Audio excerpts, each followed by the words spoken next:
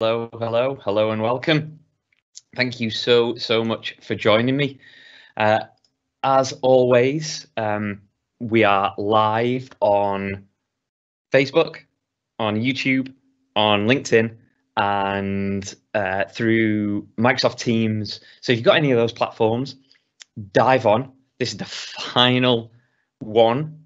This is the final session in 6 of 6.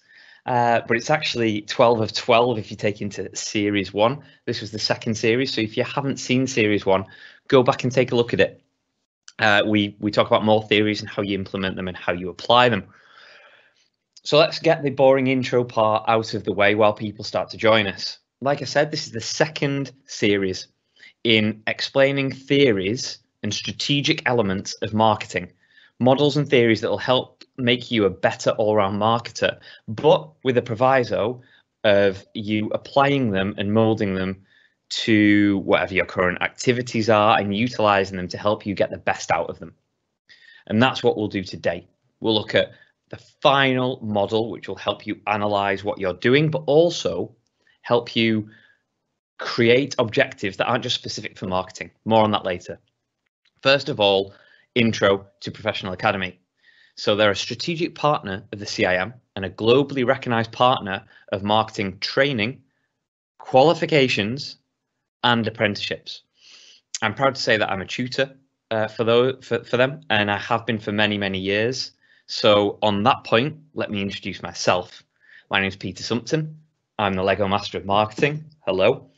The reason I'm the Lego Master of Marketing is because I'm a marketing consultant that goes into businesses, helps them understand all the different components that go into marketing, combine these together to create a cohesive, strategic, fun, understandable, and unique plan that gets them moving, that gets them focused on becoming a marketing-orientated company. Been tutoring for about 10 years now, and I currently assist Professional Academy with CIM qualifications and apprenticeships, of which I'm proud to do so. Really great company to work for. Check them out if you haven't already.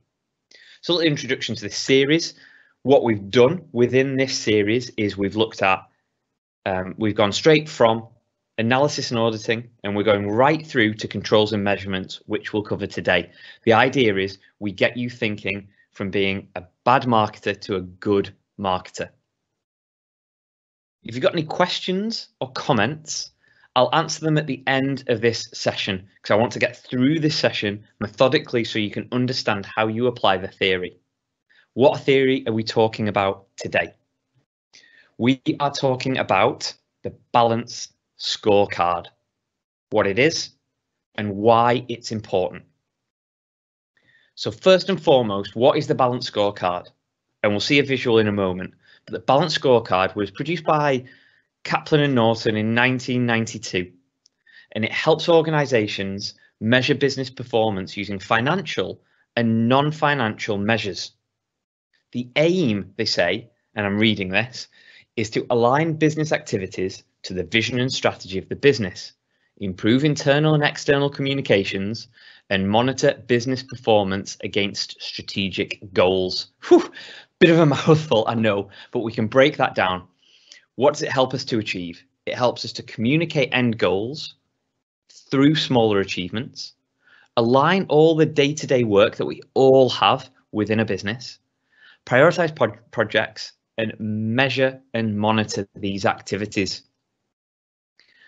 When we view this in the first instance, it can look really complex. But what we'll do, we'll have a look at it in its entirety, we'll break it down into the individual sections, and then we'll go back and show how you would implement it, break it down even further. One thing to note here is that my interpretation of this Balanced Scorecard might be different to somebody else's. What I intend to do today is talk you through it to make sure that you understand how it can be useful and of some value.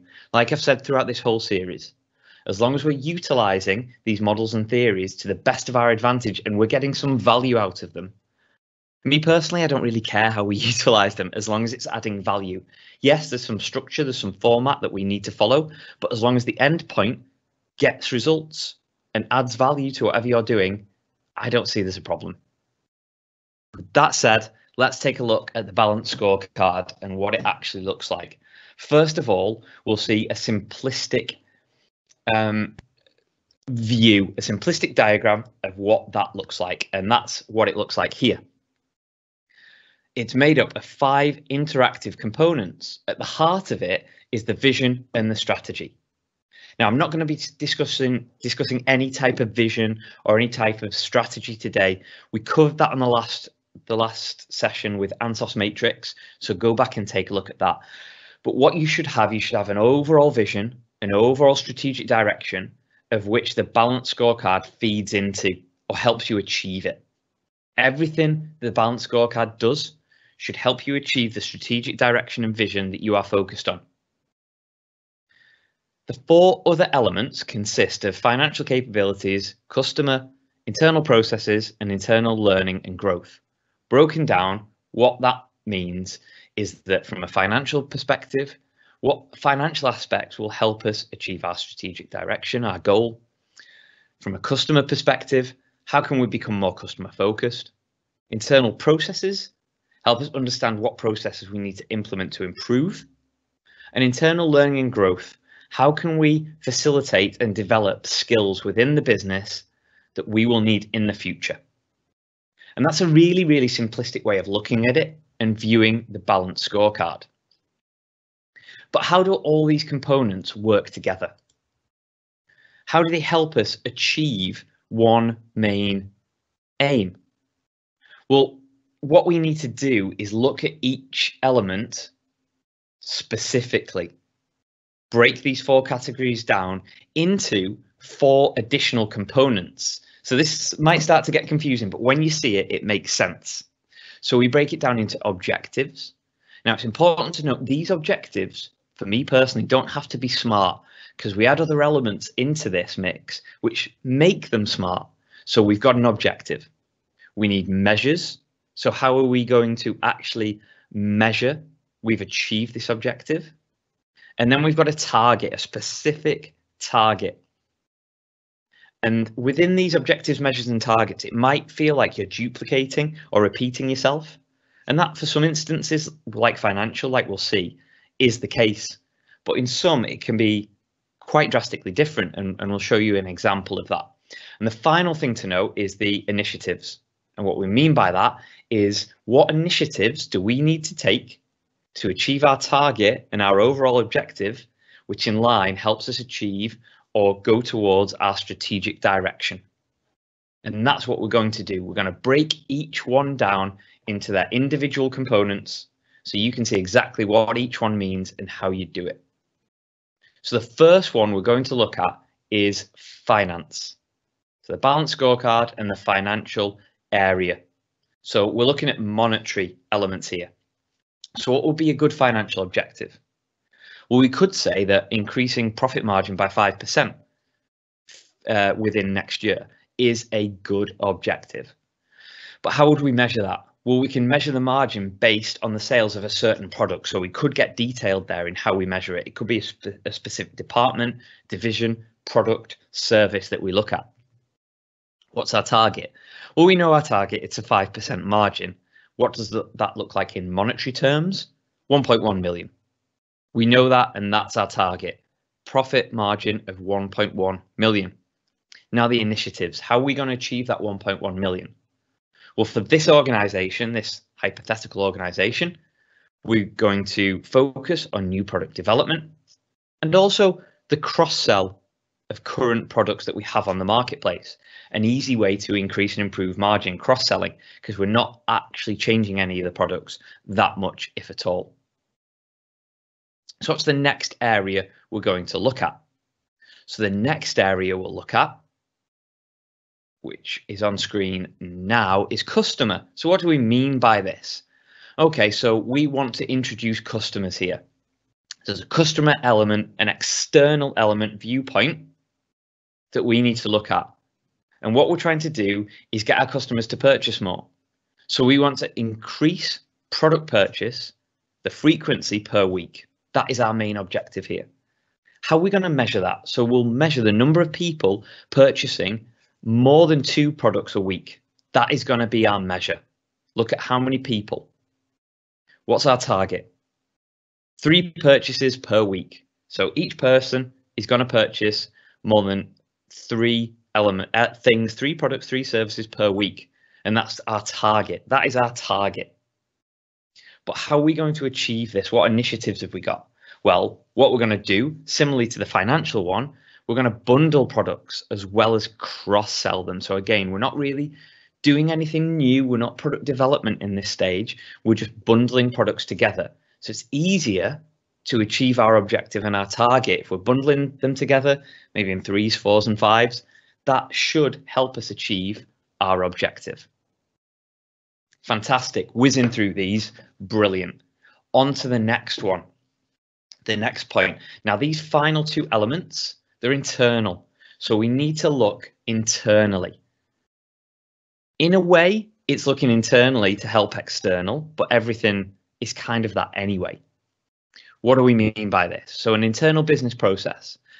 So what we're going to do, hypothetically, within this product bundle, improving how many we sell, we're going to introduce a loyalty scheme for all customers before March 21st. Not long to do that, I know. How are we going to measure the success of this? How are we going to measure the success of this objective? Remember, it's not the success necessarily of the loyalty scheme itself. It's about the introduction of the loyalty scheme. So what we're going to say is that we have the functionality online of a loyalty scheme. It makes sense, but we need to know that this loyalty scheme is live and up and running. And what another measure we'll have there is the number of signups. Remember, this is the introduction of the loyalty scheme. So what targets might we attribute to the introduction of a loyalty scheme? Well, it could be that it's the development of the loyalty platform, because that's a great objective. Because if it never comes to fruition, we haven't developed anything. So we need to develop it, really. So that is a great target to have, develop the actual scheme. Another target could be 20,000 members sign up for the loyalty scheme. And this is the introduction of it. So moving on to initiatives, and this is where it all links together, moving on to initiatives. 1, we develop the back end of the website because we need somewhere for the loyalty scheme to sit. So that is a fundamental initiative we need to take, but also pre-promotion. Pre-promotion before the loyalty scheme goes live to try and get those 20,000 members to sign up. If we can get them all pre, and then when it's live, they're already signed up, fantastic. But let's give ourselves a little leeway. So we know and understand that there'll be a bit of a lag on these signups. But again, that links back to the objectives and making sure you know and understand what you're trying to achieve in the first instance. So the final element of the balanced scorecard, this final element that we'll look at, is again internal. And this is looking at your staff. This is looking at learning and growth of your staff, improving skills, improving their ability, but also to reach a certain objective, also to reach that strategic direction, that vision. And what we've seen so far, that vision and strategy is to do with new product development, increasing product sales through bundles and cross-sells and frequency, but also loyalty. So what are we doing here on learning and growth? Well, an objective there could be community management training for all members of staff. Why? Because if we're introducing a loyalty scheme, there'll be questions that need answered, and you'll be building your own community within that loyalty scheme.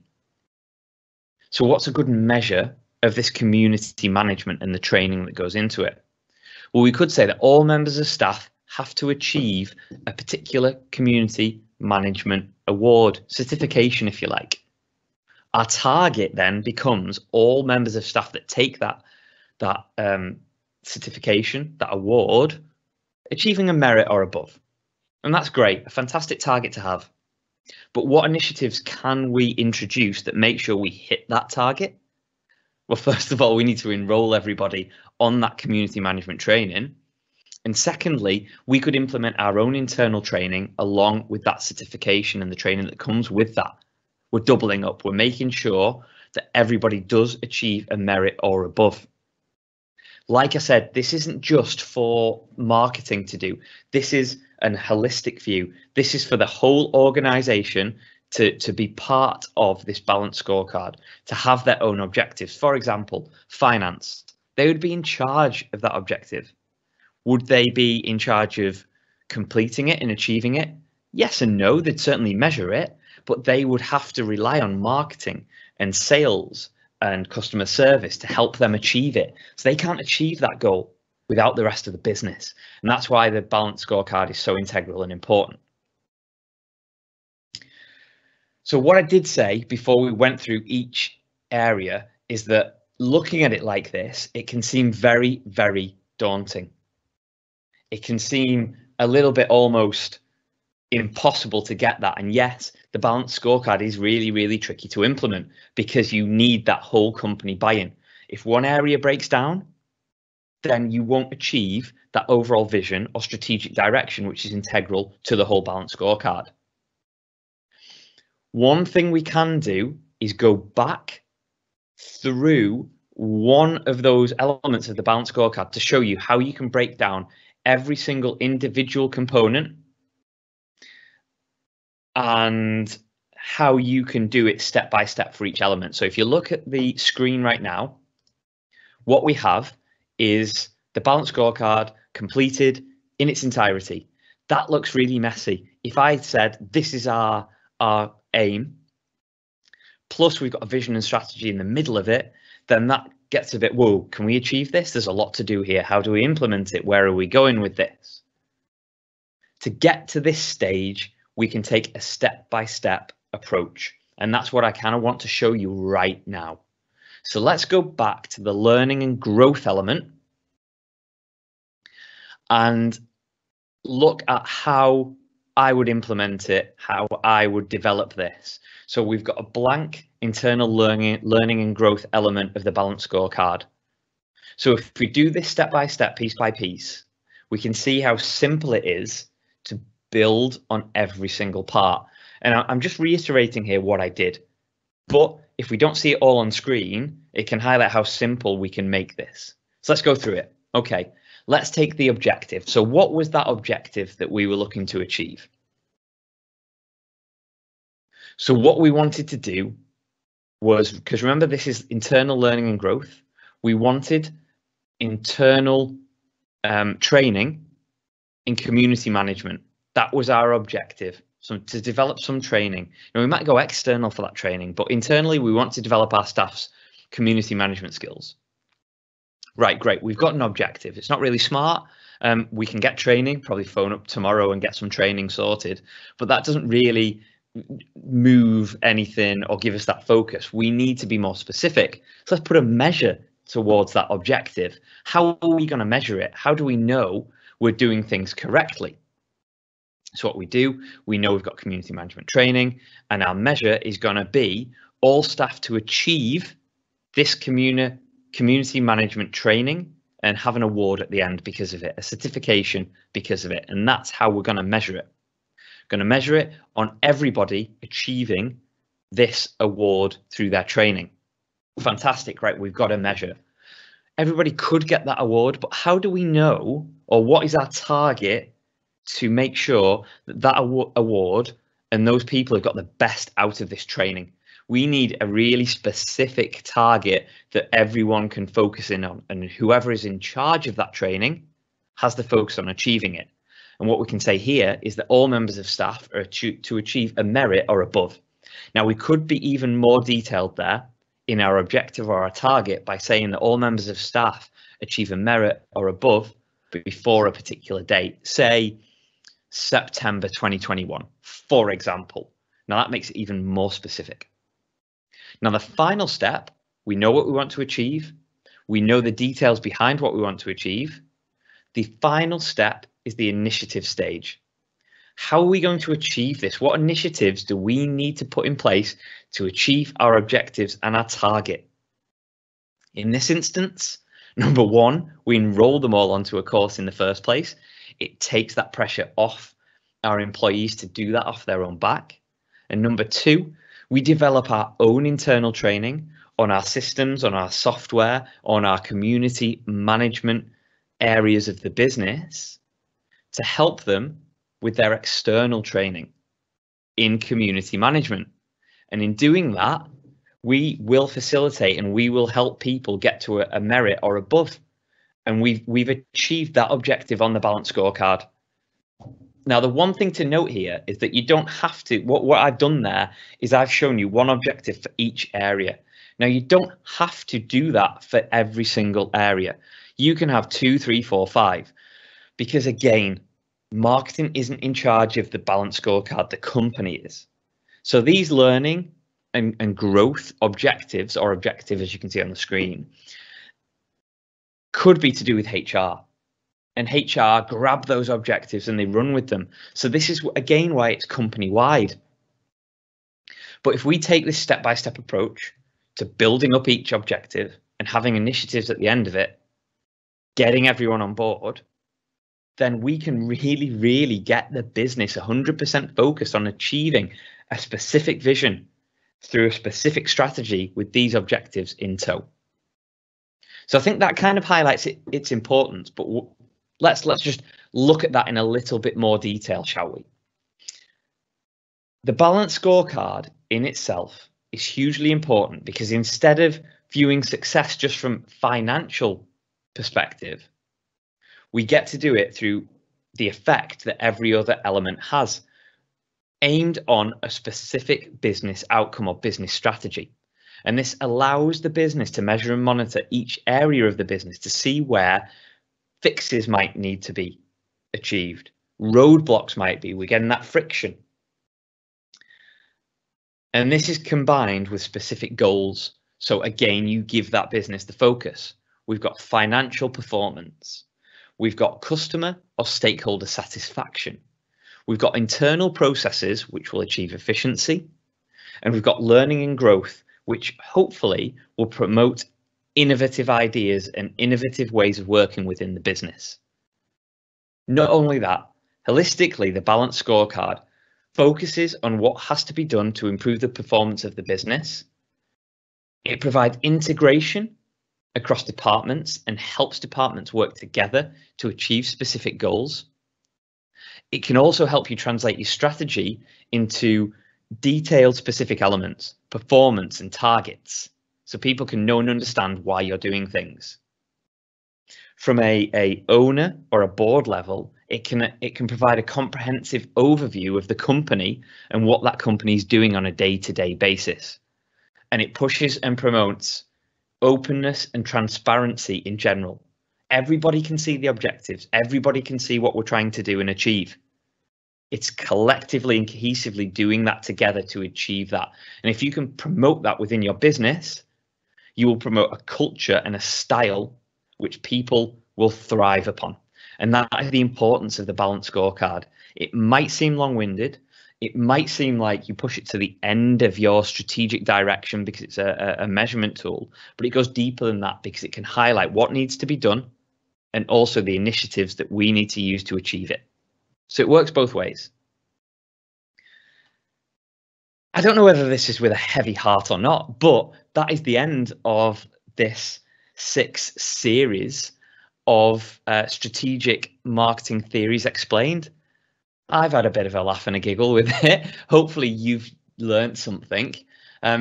Last thing from me really is this whole series and the first series can be found on Professional Academy's YouTube channel. So type in the YouTube on any notable web browser and it should come up.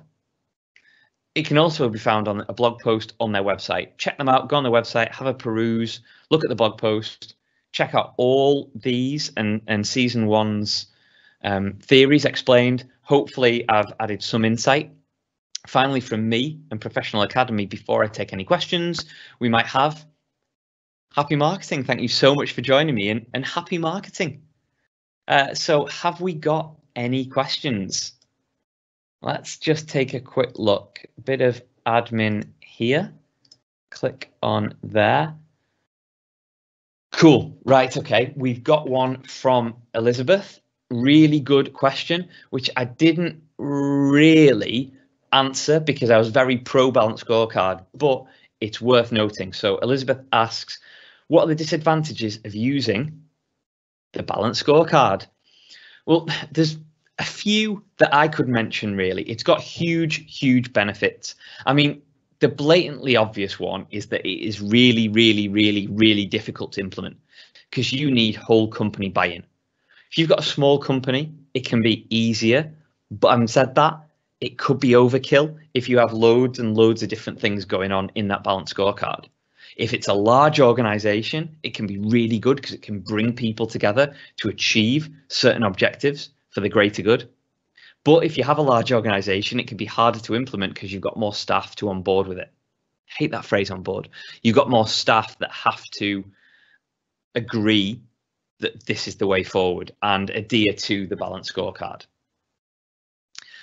Other elements, you need to have that fine balance between finance, between customer, between internal processes and developing skills. And the company needs to agree that development of skills and processes and all the other elements are as integral as financial gain. There could be too many indicators, so you're trying to achieve too much too soon, too quickly. It needs to be updated regularly, so an objective might be achieved. What's next? It could be that objective is now redundant and it's been superseded because of changes out of your control.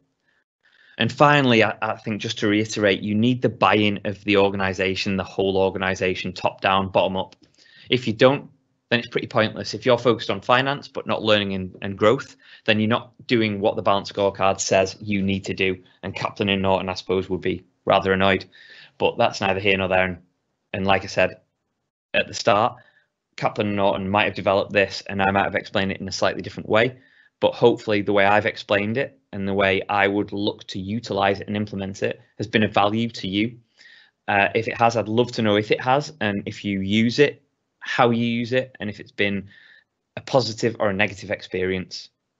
So finally, once again from me, Professional Academy, and Abby for all their help in the background, really appreciate it, and couldn't do all the graphics and all the clicky things, dumbing down your job there, I know, that you've done in the background. Really appreciate all your help and support. So finally, happy marketing and see you later.